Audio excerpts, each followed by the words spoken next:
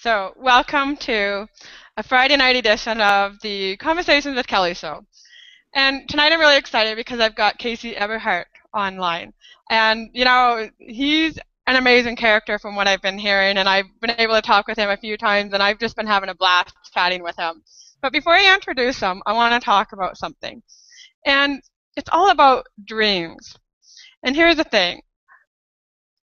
Today I was watching an episode of The Dragon Den.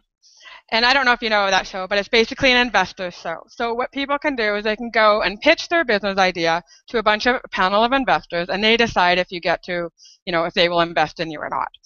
And the funny thing was, the person that pitched, I knew her.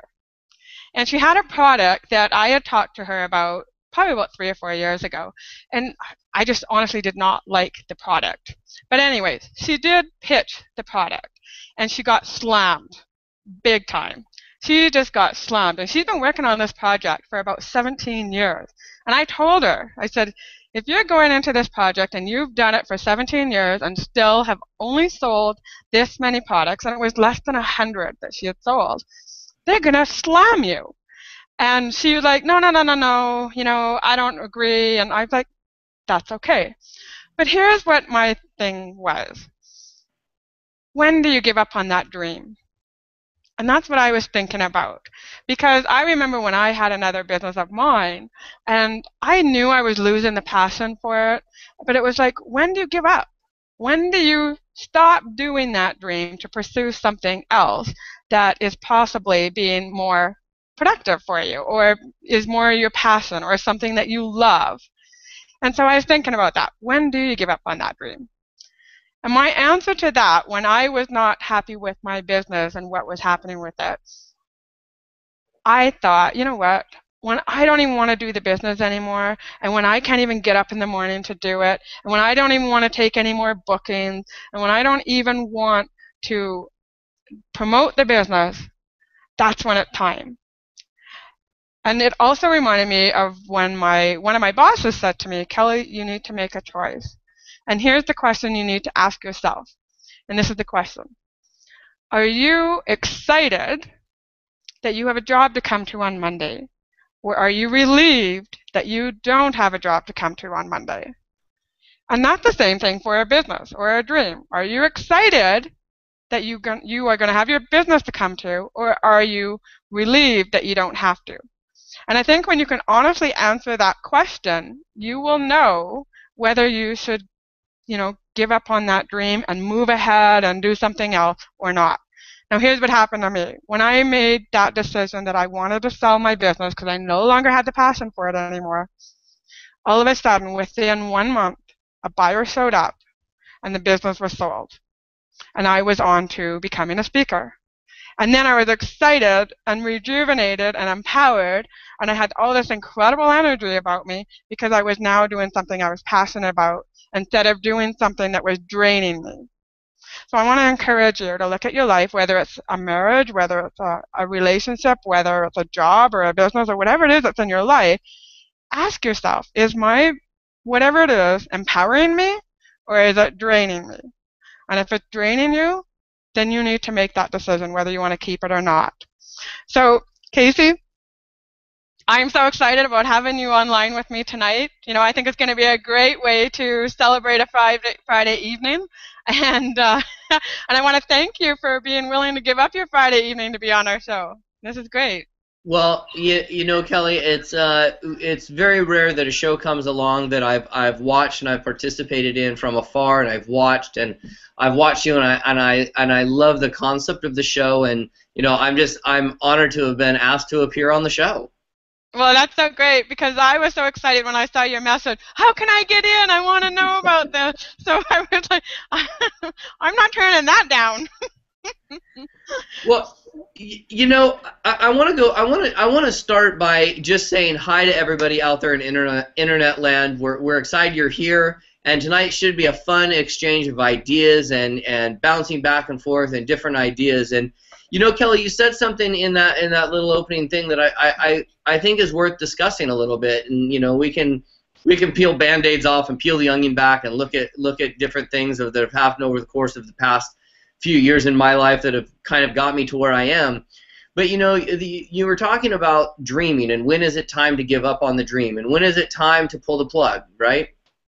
Right. And it's I think I come from a very practical, results-driven background.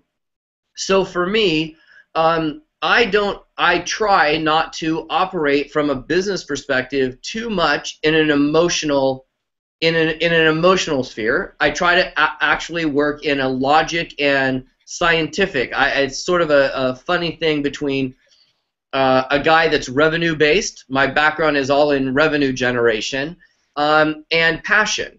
Right, one of our good friends, one of my best friends on the planet, is Karen Glasser, and the name of her organization is Promote Your Passion.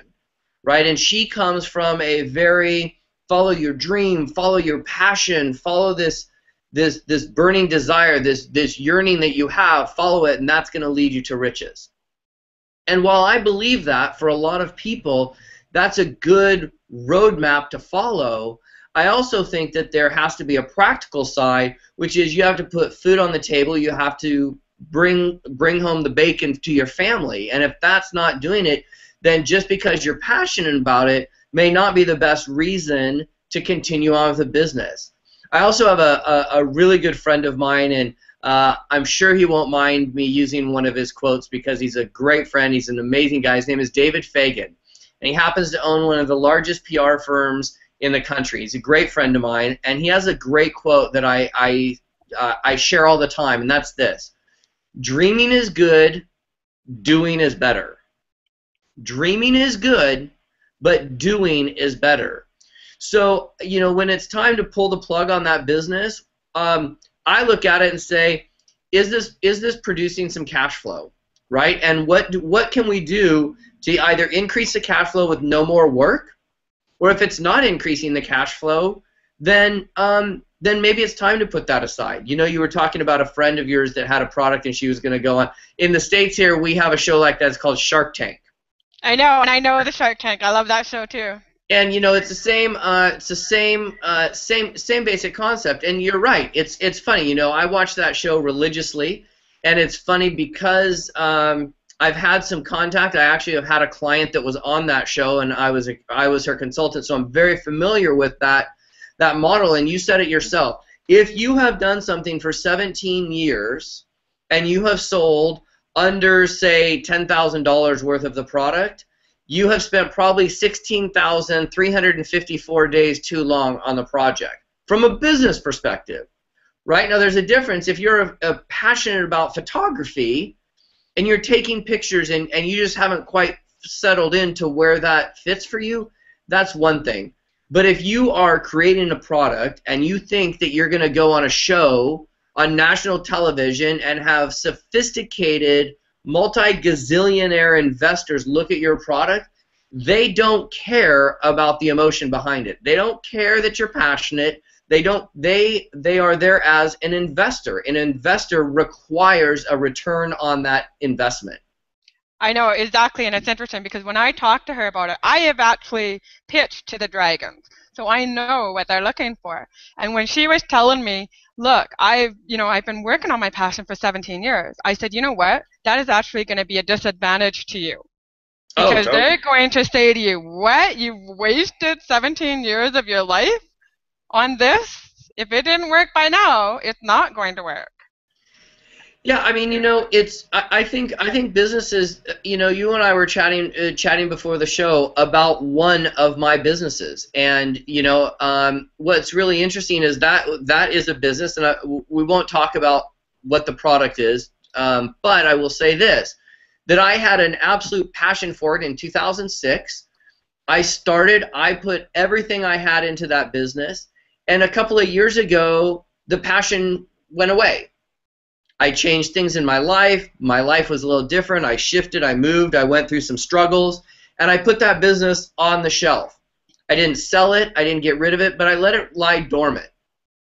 Well, the cool thing about that business was in the way that it was set up, the income or the profit from that business keeps happening month after month after month after month, and over the course of the last 3 years, I haven't touched that business. And now, over the course of the last couple of weeks, I've sat back and I've looked and I said, hey, That was a great business.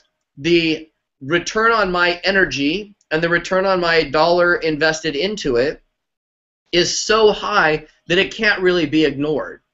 And so if you have a business that you're passionate about or not, and it's making money, the best thing I can tell you to do is, if it's profitable, you either sell it off or figure out how you outsource it at less cost to run than what the profit is. I mean, it's a pretty simple. I mean, it's a pretty simple mathematical equation at some point. Well, and I agree with you about the business. And what I had to do when I was selling my business is I had to take the emotion out of it. And I really had to evaluate it. And what was really bothering me, and the reason it took me so long to sell it, was that, or to decide to sell it, was that I didn't fulfill my dream. And my dream was so much bigger than what I had accomplished. And so I was so disappointed with myself that I didn't accomplish the dream. And that was when I said, okay, you got to take the emotions out of this. This is not giving you what you want. It's in fact costing you money. It's put you 50 grand in debt, and you don't need that. And so when I took the emotions out of it, I was able to make the decision, okay, I'm going to sell it. And when I sold it, the girl who I sold it to is now making more than a six-figure income with this company. And so I'm so proud that she's been able to keep my dream alive, even though I wasn't able to do it the way I wanted to. But that's okay. Yeah, and I think people start businesses for a lot of different reasons, and I also think that people have, it's always really interesting when I consult people and I work as their strategist. One of the conversations that we have quite often is this idea of what a dream is. What do we dream about, right? And I'm also a guy that I don't do goals too far out in the future. Like if somebody says, what's your 5-year goal or your 10-year goal, I start laughing, because the reality is, maybe it's my ADD, maybe it's just the reality of my world in technology, where we change so fast and things are moving so fast and so changing at such a quick pace. I don't like to look too far past maybe a year. I'm the same way. I hate it when people ask me about my 5-year goal. I'll just say something crazy and just to keep them quiet. Well, it scares people, because then it feels to them like you don't have a plan. And people will say, what's your dream? Well, to me, my dream is also what drives me to create businesses and to create new projects. And my dream is actually very simple. It's also the definition for me of success, which is the freedom of choice. To go where I want, with who I want, where I want, how I want, and at any given time, and have my business continue to grow with or without me. And that's an amazing dream. And so because I'm very focused, I'm very clear on that dream, and it wasn't always that way. I mean, we can get into some of my big, huge failures, but when I look at evaluating businesses for myself, things that I'll promote, things that I'll sell from the front of the room when I'm speaking at events, those type of things, they always now have some element of, is this project going to take me closer to that or away from that? And I'll give you an example. As a speaker, if I sell a book, right? I sell a book for $10 or $20 from the front of the room. That's an exchange. I give you a book, you give me $20, and we walk away happy. If I don't stand up and sell that book, it's not going to be sold, right? Right. However, if I were to go sell and promote somebody else's membership site, that I sell from the front of the room a $20 a month membership to a gym, let's just call it a gym, right? I go sell a $20 membership to a gym, and that gym is going to pay me $5 every month for every member that I bring there in perpetuity. Well, now I'm creating a residual-based income, right? And people hear the word residual and they get all freaked out, right? There's affiliate models, right, where we can go take somebody who has a product and we can sell it on their behalf and take a little slice out of the center. We have network marketing, home-based businesses, where you can go out and you bring a customer to the table and you get paid to bring that customer to the table month in and month out, over and over and over again, right? We have investments where you can invest in a stock or a bond or some type of an investment vehicle that gives you interest, right? So for me, everything I do is always trying to evaluate the ability for it to return money into my pocket over and over, right? Give you one more example. If you go and you buy a rental house or an investment property, and you make positive cash flow of $100 a month, well, how many of those can you possibly invest in? The answer is as many as I can get my hands on, right? Right. That's another great way. Income stream, cash flow, residual income.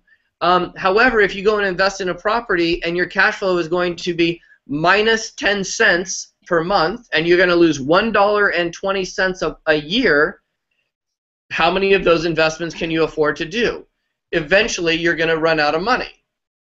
So when I evaluate businesses and opportunities and projects, I'm always looking for those projects that are going to provide me a stream of income in perpetuity, if possible. It's not always that way, but that's now my model, having come from a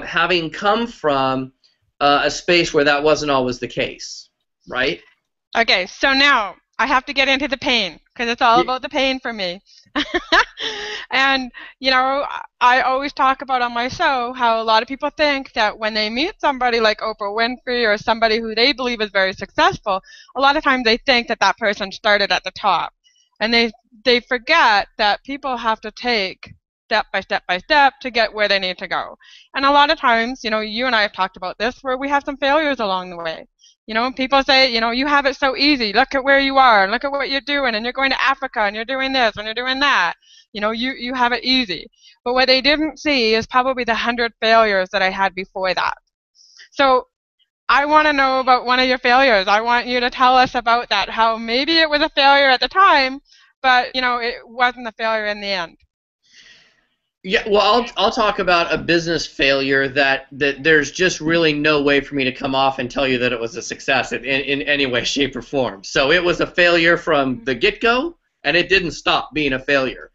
I come from the film business and the entertainment world, and I had built a very successful rental company where we rented film and television equipment to studios and film production, so on and so forth. And I had a business partner at the time, my best friend. And to this day, he's still my best friend. We are seeking to find another project that we could work on together because we had such a great experience with this. Well, we ended up selling that company for 7 figures. We were very, very excited. We had made just a ton of money at a really, really young age, and we were in our we were in our mid-20s. So it was a rock. I mean, you don't give a kid, well, look at Justin Bieber right now, right? You don't give kids that aren't that mature that kind of money, right? It causes problems. If Are you speaking from experience, Casey? Yeah. You know, and so we took that money and we decided that we were smarter than the system. We were smarter than everybody else. We had outsmarted the business world. And we had decided that we were going to go look for another business that we could do the same thing with. And we really started to evaluate businesses. We brought in all these brokers, and we brought in all these advisors and attorneys, and all these people, gathered them around and said, okay, here's what we are looking for. And we gave them this list, and we started off with about 4,000 businesses around the country that were for sale that met our initial criteria. And we whittled that down, and we whittled that down, and we whittled that down. And looking back, I can say this because it's probably one of the most embarrassing business decisions I've ever made. But when we sat down, we each made a list of our must-haves in the business, right? And for me, because in our old business, it was always hot in there because it was a warehouse, and we didn't have an office, and so we were out in a big warehouse where it was hot when it was hot here in Los Angeles and cold when it was cold. My only criteria was I wanted an office. and I wanted an office that had a door, and I wanted an office that had a heater and an air conditioner. Right? And that was literally one of my requirements. It was a deal breaker.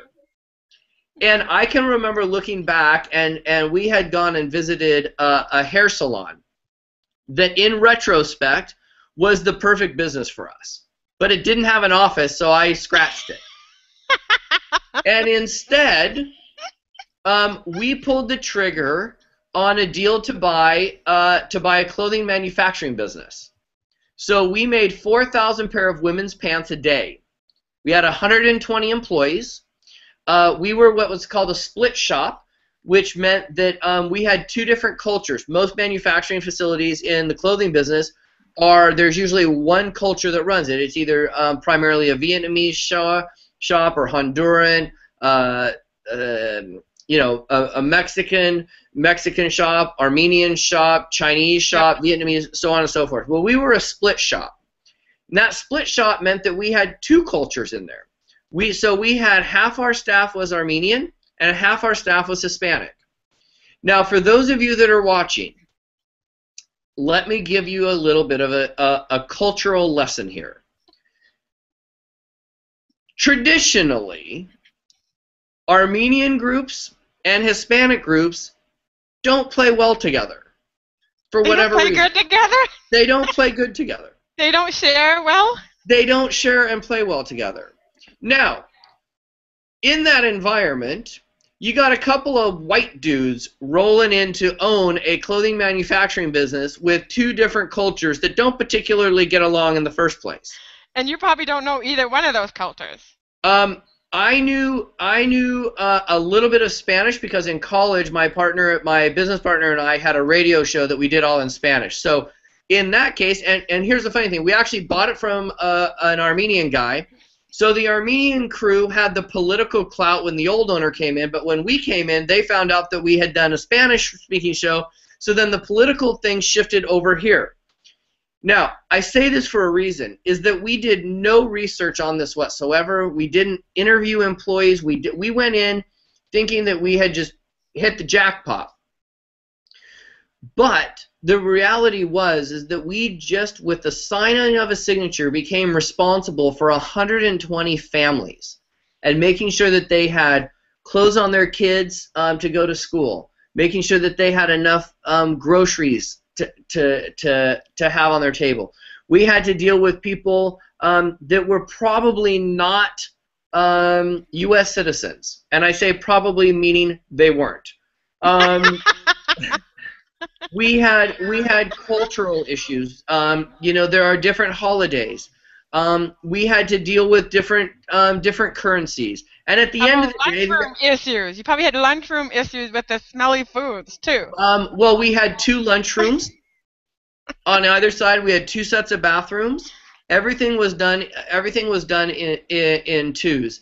And we thought we could come in there and just make it a happy little rainbow. I mean, I remember one of the first things I did was I made everybody step outside the workshop, and we alternated sewing machines, and it went Hispanic, Armenian, Hispanic, Armenian, Hispanic, Armenian. And that was going to be my way of blending everybody together.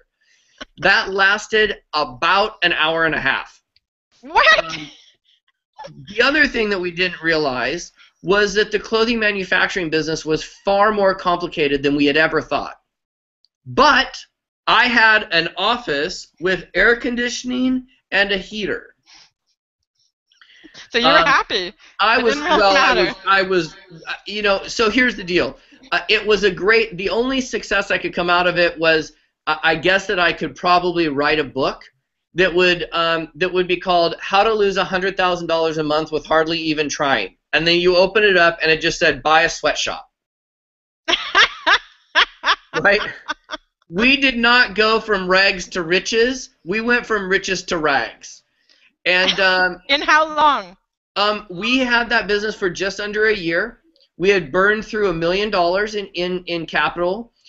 We literally had to almost just literally walk away from the business with pretty much dead broke, both of us. And for somebody that had come off of being very successful in a previous endeavor, it was a massive collapse.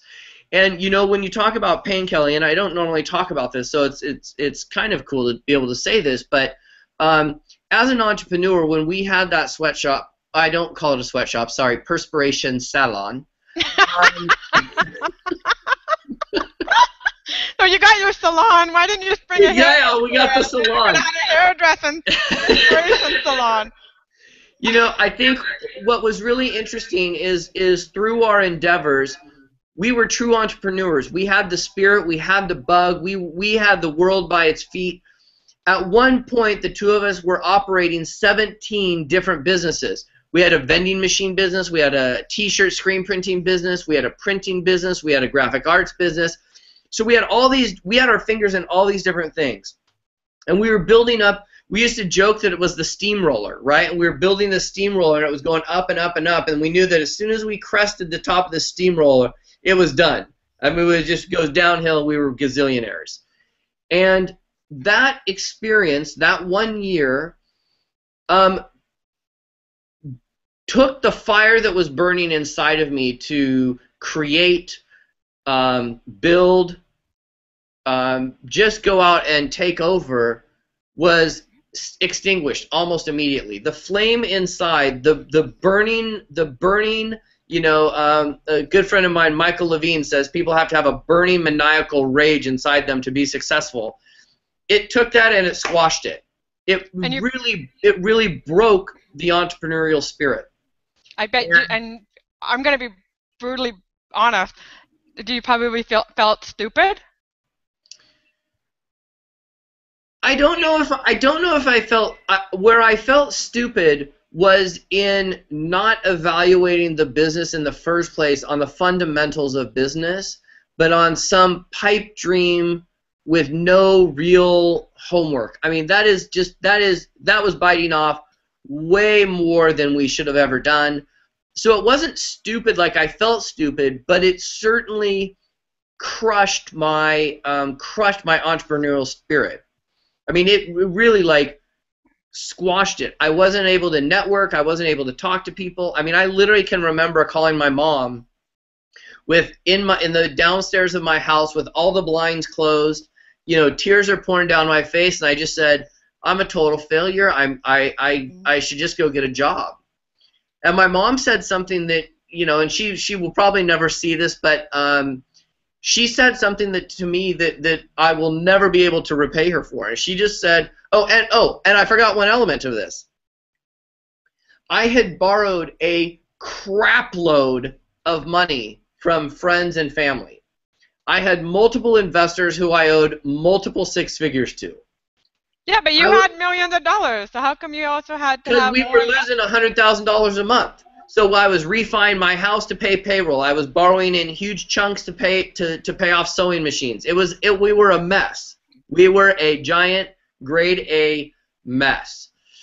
And I remember calling my mom, and my mom and dad were one of our investors, and I just said, I don't even know, the thought that I'm gonna have to call these people and tell them that I just lost their money, like literally makes me sick to my stomach.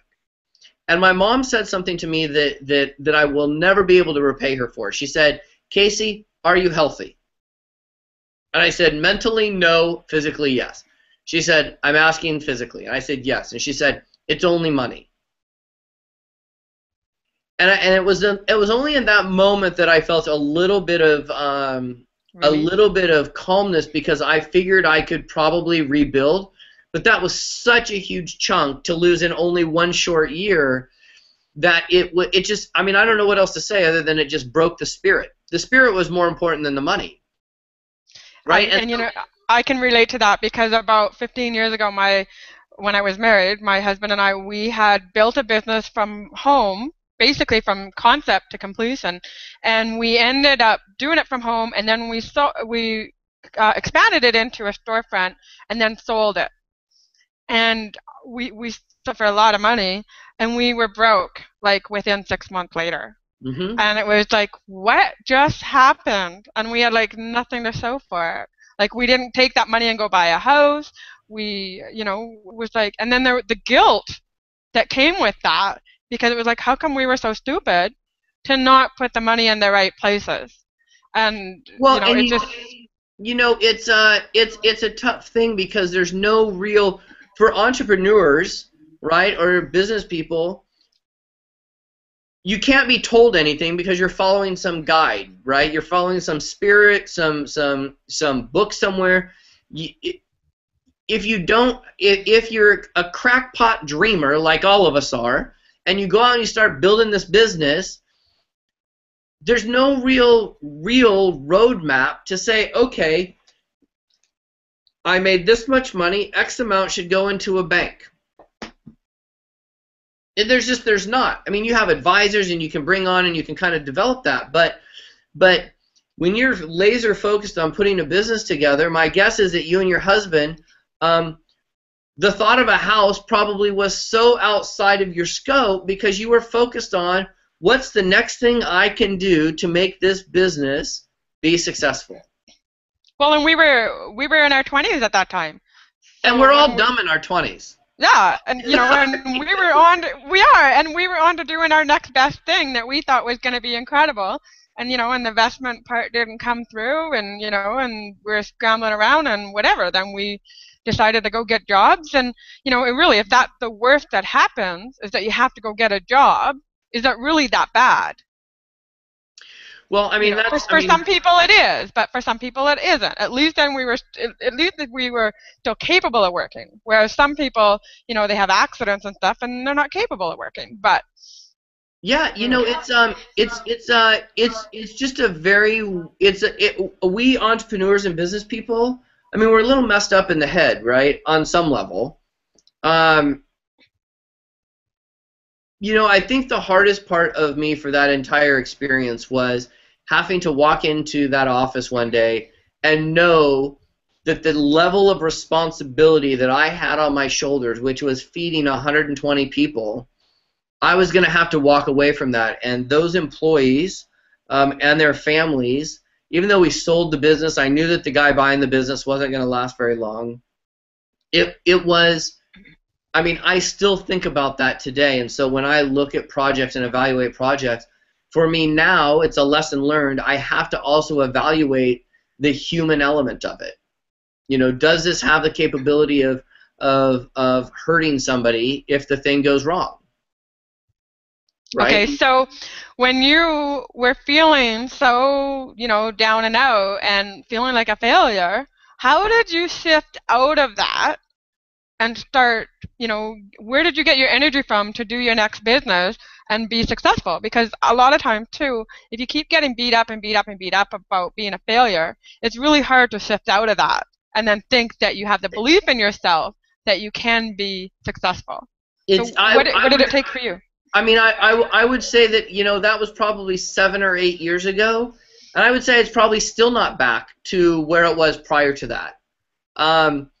I think it was my grandfather. My grandfather was a huge inspiration to me. Both my grandfathers were a huge inspiration for me, and I can kind of morph them into one person in that they were both entrepreneurs in the sense that they always believed in spreading the risk around, right? So both of them had multiple layers of income, and what I realized, the thing that kind of helped shift me at that moment was sitting down and saying, okay, what would Grandpa do? What would my grandfather do?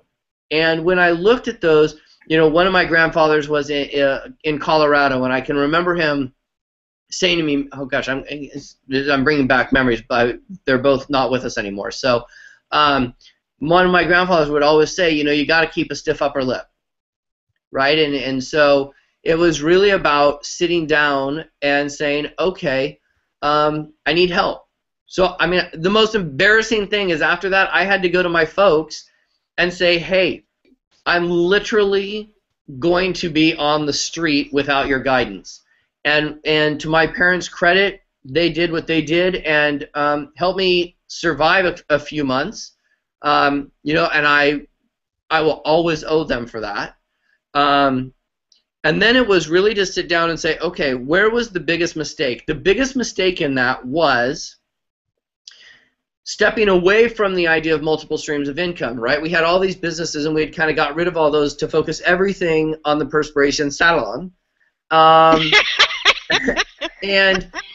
so I really had to take a step back and say, okay, what would Grandpa do, right? And so what I felt my grandpa would do would be to say, okay, you can be pissed off, you can be sad, you can be angry, you can be hurt for like the next hour, go bawl your eyes out, and then at some point you got to start putting yourself back together. And what does that mean? And so what it really meant for me was getting clear on what I wanted, right? What it meant was getting clear on that I want to not miss my nephew's hockey game, not miss my nephew's, I have one nephew that's an amazing wrestler and another one that's an amazing hockey player. And I'm missing those games.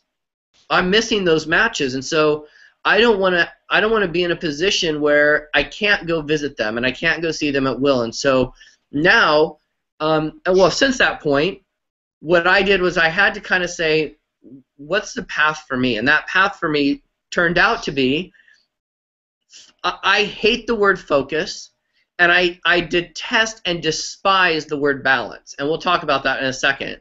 I had to figure out that I will not put all of my energy into only one thing. I'm not a focuser. I have ADD. I'm an entrepreneur. The idea of focusing on something for longer than 20 minutes is outside of my scope. It's just outside of my scope. Oh, I'm with you. I just haven't been diagnosed with it. I'm just gonna. Yeah.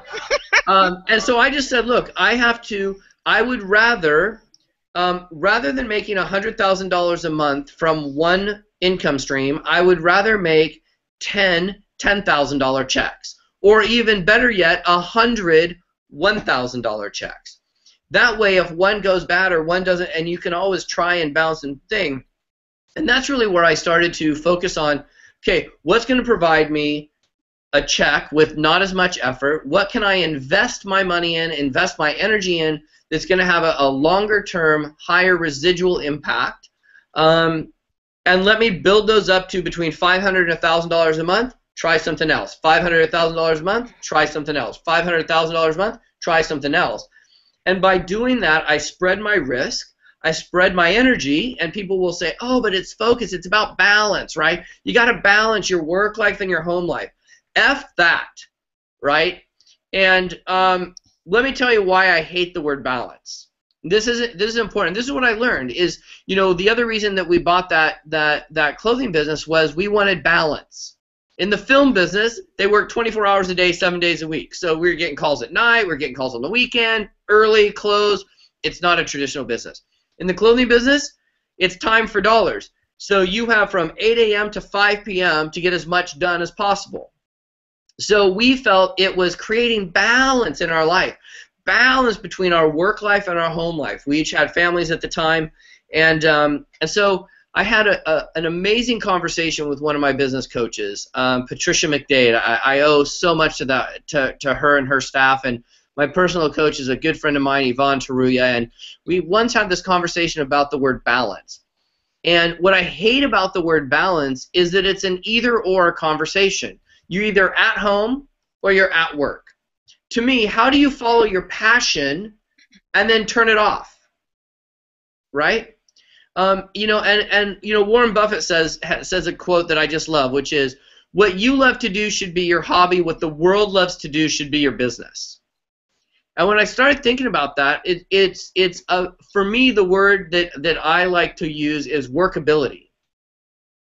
Workability means, how can I be in business 24 hours, 7 days a week, and work that into my family and all the other things, my fun, so on and so forth. So like my mom always gets on me. She'll say, what do you do for fun? And I say, I don't know, read a business journal or watch a webinar in some new software program. I know, I've often thought about that too. What do I do for fun? People are asking me, what do you do for fun? Oh. And to me, that's fun. I don't know, writing my next Tuesday night call, running PayPal invoices. That's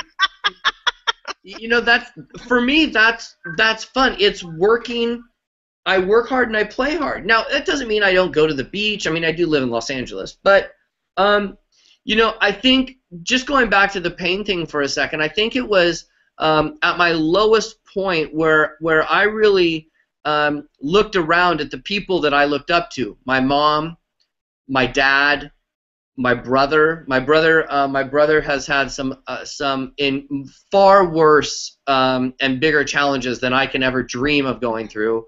And he's got an amazing wife, 2 amazing nephews. He runs a company. He makes prosthetic legs and braces, and has a company that's just rocking and rolling. I look at my grandfathers. Both of them were unbelievable people, men, fathers, mentors. And both of my grandmothers were just unbelievable people. And I sort of looked around, and then I looked at my friends, and I said, who is it that I want to emulate? Who is it that if I could pick who I was going to listen to, that I would listen to? And I started looking, and I go, okay, well, what can I pick from each of those folks to kind of put this overall package together? And so it's, I really look at that dark, deep moment. I really had to take a step back and go, you know what? I'm not nearly as smart as I think I am. I'm smart, but I have to really take a look, and I gotta pull a piece from my mom, and I gotta pull a piece from my dad, I gotta pull a piece from my brother, I gotta pull a piece from my 2 nephews, right? I mean, my inheritance is gonna go to those 2 boys. So for me, I want to give them the best experience of me being an uncle as possible. And that's really what happened when I got to be where I thought I was stupid. At the same time, looking back, and I think a lot of us will do this, looking back, it was probably, in retrospect, still hard for me to say this, probably one of the best things that ever happened, although I would really have liked that money back and not have made that huge a mistake. But I think that's made me a better person. And watching how my family, we all had to kind of rally around that at the time. It hasn't always been easy with the family, but that's really what I kind of had to take a step back and put a different business. I guess what I'm saying is I had to look at a different business model, right? And my business model came from spreading it. I'm not a head down focus guy. To me, that's just not my gig. Karen Glasser, that woman can put her mind to something and put her head in a computer and just does not. And it is so out of my scope how she does what she does. But that's playing to her strength. For me, I'm a starter. I'm not a finisher, right? And that's the way I am too. I'm totally a starter. And the funny thing is, when I was married, my husband was the finisher. So even when we started my business, I would get all the funding, I would get the business plan, I'd get the marketing plan, I'd get the website done, I'd get the sales rolling, and then he would finish it. And there'd be many times when, even, for example, we were decorating our kids' cupcakes for their first birthday. And I came in and got everything started, and my mom was watching this because she knew that I'm a starter, he's a finisher. So I get it all started, and I get half of them done. I walk away. He comes into the kitchen, and he finishes the last 20. And my mom's laughing because she's like, oh my gosh, I just saw you guys do that. You start, he finishes. And sometimes that can be good, and other times it can be challenging, because there's times for me it can be very challenging to finish, which is part of my distraction, because if I've lost interest, then it's like pulling teeth to try and finish it. Well, but here's what I would say, because I've heard that from coaches and counselors and therapists and everybody else, and here's my response. I feel like I'm giving the response to the State of the Union, right? That's when our president gives some sort of speech and tells everybody how the country's doing. For those of you that are in Canada and other places. I'm in Canada, remember that. I know, that's why I'm explaining, like you're talking Dragon Den. I'm like, wait, what? That's a Shark Tank. I should have mentioned Shark Tank, because 2 of the dragons are on Shark Tanks. Oh, there you go. I think the deal is, I think as entrepreneurs we put an undue level of pressure on ourselves. If you know you're not a finisher, I don't think it's okay for you to beat yourself up for not being a finisher. Where you should beat yourself up is in not putting a plan of action in place to take over when you lose interest. But knowing of that of yourself, that's the great gift. I don't finish things, and I hate details, despise it. Karen, I'll go back and use Karen as an example because she's one of my closest friends. And I love Karen. She's amazing. I literally call her Mama Minutia because I will say something like, "Oh my gosh, I just got booked to speak at a 3-day event in Tampa." And she'll be like, "Okay, what hotels, what days, what airline are you flying, when are you going, how many products are being there?" And I'm just like, well, can't you just be excited that I just said I got booked at a state? Why don't you do the details and I'll just look after That's her gift. That's her genius, right? Yeah. And I think I think when you're in a dark place, you have to be realistic about what your genius is and outsource everything else. And I am not a content creator. I love doing videos, I love doing speaking presentations, but if you tell me to sit down and write an article, I have a freak out. I have in front of me, you guys can't see it, but in front of me I have an entire wall that is a 8-foot by 8-foot white dry erase board. And every week I do a sales and marketing call, and I write out the whole call all over the board. People come in here and they're like, "Oh my gosh, I look like I'm looking at Sheldon Cooper's chalkboard," right? Because I have formulas and all kinds of stuff on there. I am so okay with that because I can crank it and I know what I'm talking about. I just got to get my thoughts on paper. Translating that to the written word, I'm out. I take a picture of it with my iPad. Just speak it and then get somebody to transcribe it. That's all you got to do. Yeah, but now I gotta find a transcriber. I gotta do. No. You go to Fiverr.com, Fiverr.com, and you can get somebody to transcribe that for $10 for you. Yeah. Well, so, $5. They'll do it for $5, but transcribing depending on how much how big it has to be. But that would be finishing. That would be finishing. Which would be good. That's not my genius. No, but here's the thing. You call Karen Glasso. No, then you don't have an anxiety attack because you can't finish it. I just call Karen. All you have to do is speak it. That's it. And then you just give your person the file and they type it up for you and you look like a magician. Yeah. I do have people that will transcribe it, but but that's the interesting thing, just going back to your question of kind of what that destructive thing is, I think there's also a level of confidence. When you get on top of the world and you get knocked down, I call it the entrepreneurial spirit, but really it's confidence, right? In high school I was a skinny, scrawny kid. I was fairly popular, but I was only popular because I was a politician. And the reason I say that is I could figure out how to get along with everybody because the last thing I wanted to do was get my ass kicked. I figured out real quick that you better become friends with the football players if you're going to be the captain of the debate team because there's a high likelihood there's going to be an ass whooping over here unless you get the football guys to like you. Luckily for me, this is the one time where my mom working in the school system worked to my advantage. The football players all really loved my mom.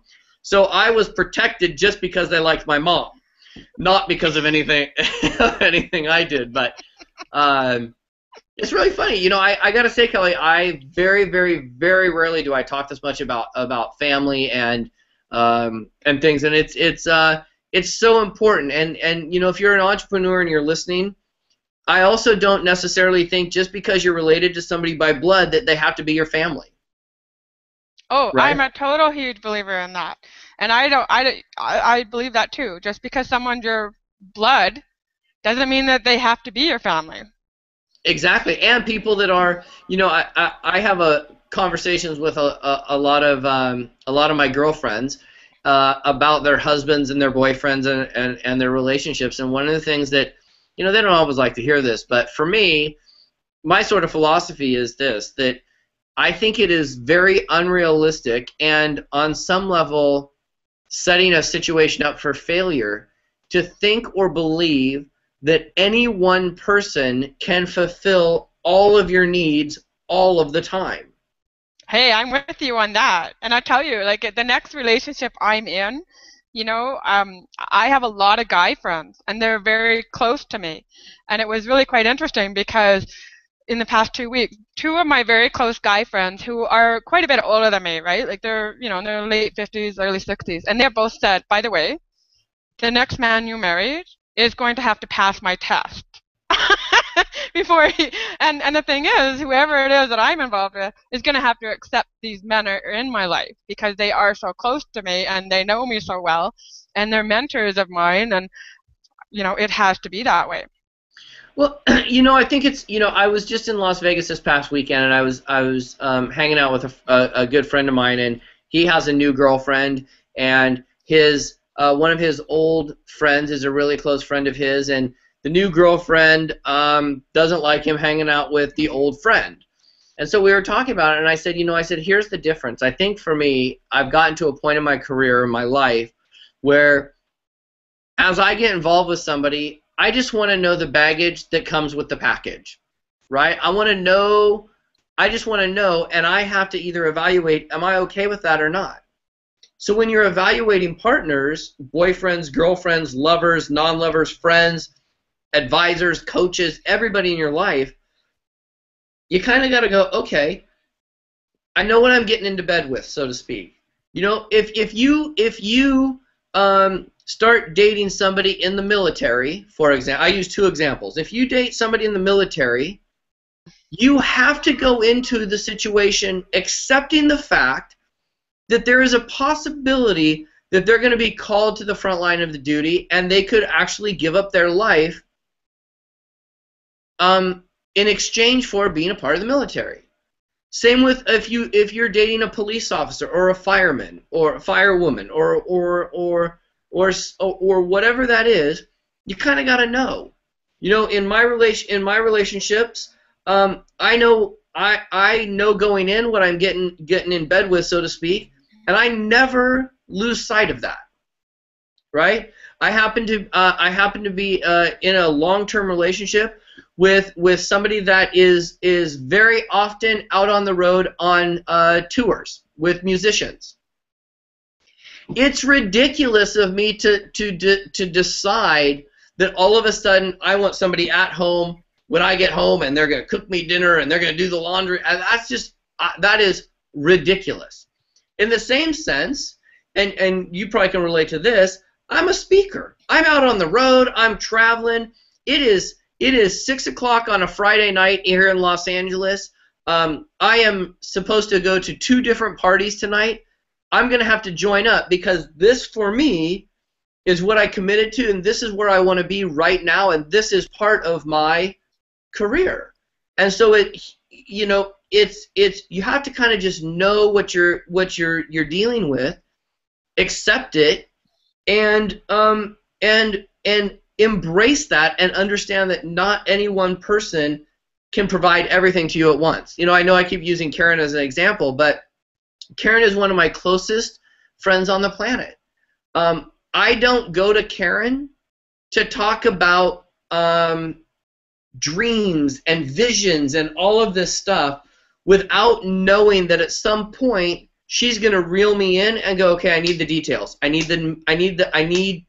this. In order for me to process, I need contracts. I need this. I want to know, what are you selling? What is the presentation? How many slides are you? How many minutes? So I just know that, okay, I'm going to share with Karen a new business idea, a new venture. She's going to go, great, now, comma, space, and then there's going to be a list of details. Right. Right? Where I can get on the phone with you, and behind closed doors, we can chat about, and I can be talking about greeting cards and residual income and all this and that, and I don't get too focused on the details. Right? We're both speakers. We're both peers in that word. We can talk about stages. We can talk about promoters. We can talk about all that stuff. Right before this, we were talking about schools and bringing you into a school and how you can maximize your return in the school. Right? So I think the other thing for me is really about understanding that in a deep, dark place, you gotta look to the right people to get your needs met at that time for what you need, rather than trying to go for calling your ex up and deciding that you're going to unload all of this baggage on your ex, in which your ex is not going to give you the response that you want because they didn't give you the response you wanted in the first place, which is why they were an ex in the first place. Right? I mean, it's I'm very familiar with 12-step program. I don't know how popular they are up in Canada, but I've been a member of Al-Anon for a long time, which is Friends and Families of Alcoholics, and it changed my life for the way better.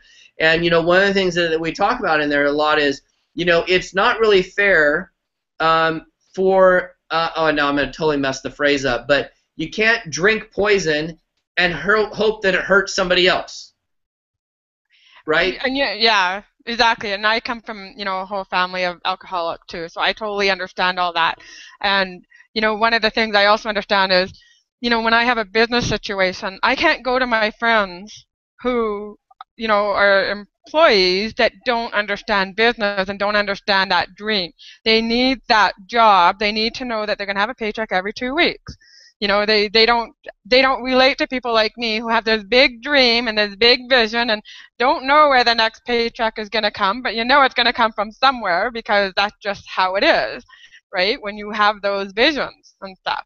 So, and it's interesting because I can't go to my business friends with my deep, dark personal stuff, right? So it's totally like what you say is we have to have a circle of friends who are going to support us in all different ways. And even like my friend I was having lunch with today, he's the one that just told me today that, whoever I marry has to pass his test. And I remember one time I was feeling really sorry for myself. I had found out something that my ex had done to me that I didn't know. He had a secret, and I was really upset about it. And I went to him, and I went, wah, wah, wah, wah, wah. And he's like, for me, for me, for me. And he just downloaded on me like you would not believe. He kicked me in the ass so hard. And he said, Kelly, if you want to be that kind of woman, then fine, tell me, because he said, that's not the Kelly Falardeau I know. He said, the Kelly Falardeau I know, she stands up for herself, and she just gets over this stupid shit and doesn't buy into that drama. So which Kelly Falardeau do you want to be? You want to be this, this Kelly Falardeau that can't get off the couch? Or do you want to be the Kelly Falardeau that's a speaker that empowers and motivates and inspires people all over the world? You tell me, because I want to know. And I was like, oh. I know. And he says, I'm not buying into your bullshit. And, and we talked about it even today. And I was telling another girl what he had done to me. And I tell you, it was the best ass kicking I got. Because it was like, he's right. I'm playing my own drama, and it's getting me nowhere. Which is what I love about my new program that I've developed called You're More Than Enough. It's 8 different modules, and it's all about dealing with that pain, facing it in the mirror, know that you're doing it, know the chaos you're doing, and then shifting it all around, and then learning how to love yourself so that you can be the powerful person that you want to be. And, it was amazing when he gave me that ass whooping, because I thought, what? He's not going to listen to me? He's not going to be on my side? Instead, he's just going to kick my ass and send me out there, and, and and you're probably a better woman for it. Well, I was, because someone needed to kick me off there. Someone needed to kick me off that, pity party. So sometimes you need those friends that can do that with. And my other friend, Kelly Fraser, Kelly Fraser. Oh, I love Kelly Fraser. I know, she's amazing. And it was funny because I told Kelly what Doug had done to me. And she's like, go, Doug! She said, thanks, Doug, for me, because I'm so excited that Doug did that for you, because now you can just smarten up and be the person that you always meant to be. Hey, I think we grow because we make mistakes. I am clearly not any type of fitness or bodybuilder, but here's what I know about muscles. I know that if you want big muscles, you can't eat your way to big muscles. You can't think your way to big muscles. You can't really, for the most part, buy big muscles, although you could probably have implants. I do live in Los Angeles. But right? No butt implants. Well, you could buy those. I know, but come on, really? But here's what I know about muscles. The only way a muscle is going to get bigger is if you lift something very heavy and you rip it apart, and because of the scarring, it grows over on top of each other and becomes bigger. That's what I know. So I think in business and in family that sometimes it's ripping those muscles apart, letting the scar happen, and then letting the muscle grow on top of that scar is what really makes the sum of the people, or the sum of the muscle. Oh, I just came up with that off the top of my head. I'm going into the fitness world. How can I make some residual income in the fitness world? Contact me. Hey, I want in because I know how you can sell. So we do this together. Exactly. So Casey, we are running out of time. So of course, I want to give you an opportunity to promote any products or services that you're involved in so that, we can help you out some more. So, go into that. Look, here's the thing, folks. I'm not a guy for everybody to talk to. I'm not a big sympathy guy. I'm really kind of a strategist. I'm a consultant from a strategic level, from a 60,000-foot view down. You probably don't want to talk to me if you are only into having a job and you have no desire, want, need to try some form of business and get out of that. But here's what I'm happy to do for you guys. If you want to just talk, let's have an hour of chat time, right? And we'll talk about your business. We'll talk about what you can do to improve, what you can do to market it better, what kind of tech. I focus on 4 areas, and that's technology, strategy, behavior or mindset, and the network, who you're talking to. And so if you want to have a conversation about that or your business, just go to connectwithcasey.com. It's going to ask you where we met. You just put a little thing there that says on Kelly's show, and then there's going to be a big button there that says book it. You click that book it button, and it's going to take you right to my calendar. You pick a time that works for you, and we'll have a conversation. There's no big stress. There's no big pressure. There's no big sale. I'm not going to ask for a credit card. Well, maybe. Maybe. I love sending my message and giving my message to the masses.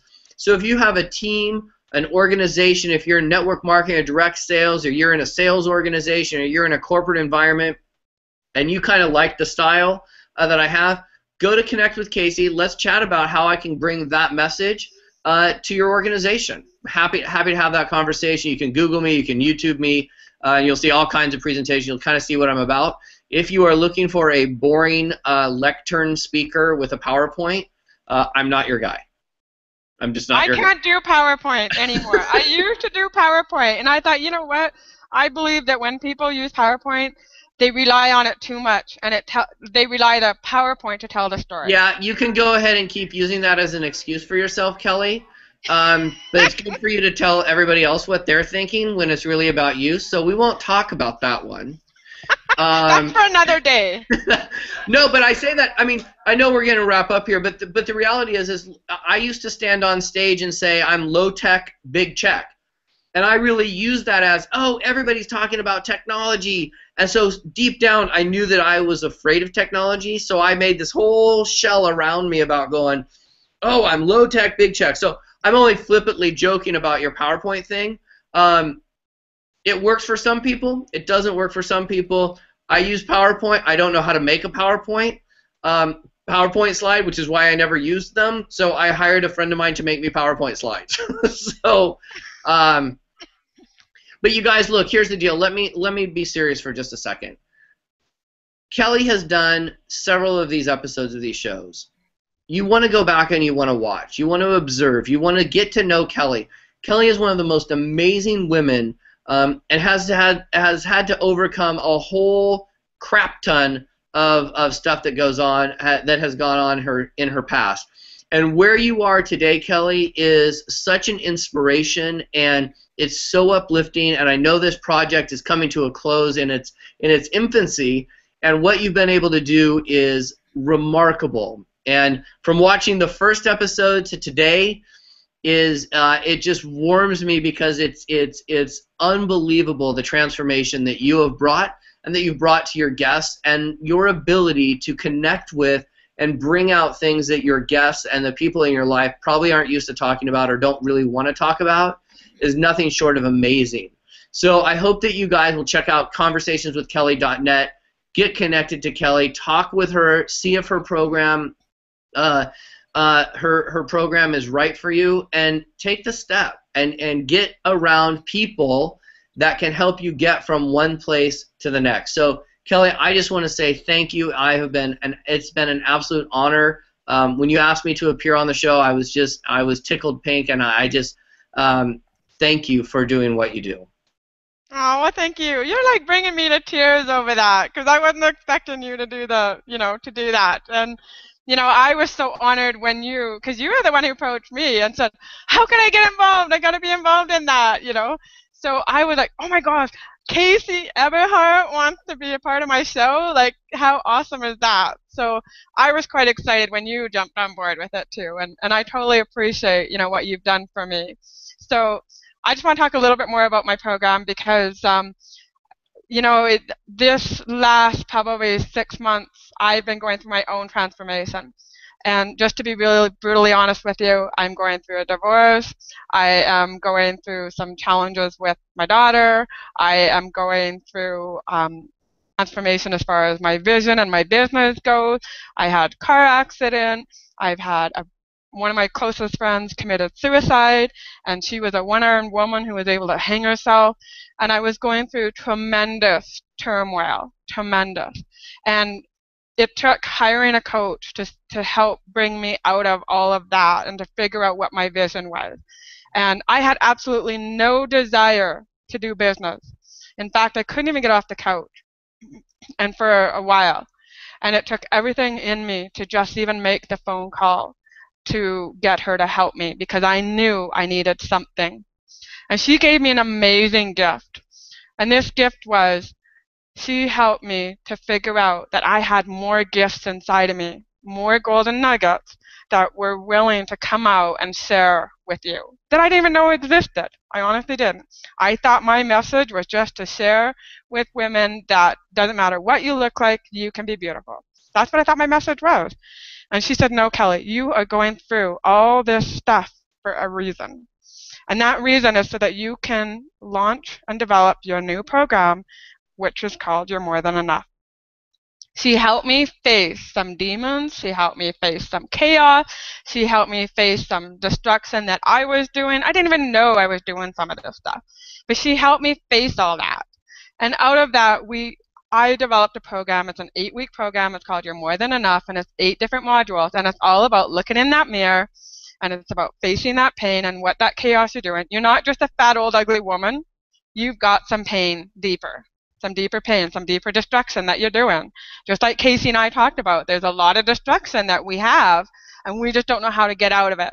So I want to help you stop that head drama. I want to help you shift, and I want you to learn how to love yourself.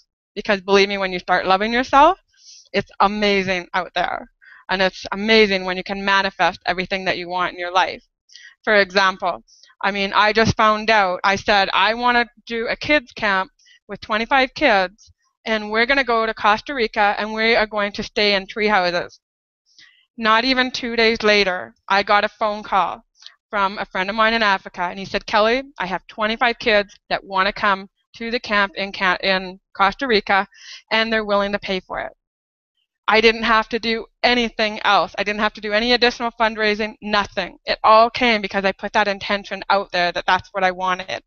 Well, here's my new challenge. My sons, who are 10 years old, have challenged me and said, Mom, why don't we get a private plane to take us all down to this Costa Rica? And I was like, you think I can do it? So anyway, that was my challenge for tonight. I'm going to see if I can somehow manifest a private plane to take all these kids down to Costa Rica. So here's the thing. The program, You're More Than Enough, and it's $9.97, but there's a special discount for people who are watchers of the show, and it's only $4.97. And if you are having trouble affording it, that's no problem, because I do have some sponsorships available. There's been some guests on my show who have offered to help people out. So send me an email, go to my website, conversationswithkelly.net, and you'll be able to get in touch with me and tell me why we should pick you. Because I would love to help you shift from being destructive into powerful. And just like Casey was talking about, I know Casey doesn't want to see you struggle and spin your wheels. And just like he's willing to offer you to have an hour conversation with him, you know how much value that is.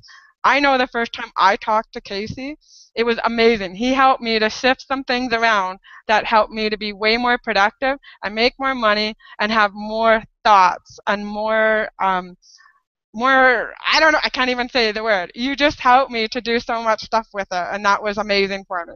So you need to take Casey up on his offer, because you will be amazed at the ideas that will come out of his mouth that are going to help inspire you. So I know we're getting past time, but I just believe we've had so much valuable information. So Casey, I was okay going over time, and I hope I haven't messed up your plans for the night, because I Nope, know you go. absolutely. I wanted to be right here, right now. I wouldn't want to be any other place. That's awesome. So thank you everybody for watching the show. And Casey, thank you, because I know it's a Friday night, and that's a big thing to give up as a Friday night when you could be out with your friends or family. So thank you, and good night everybody, and we'll see you next time.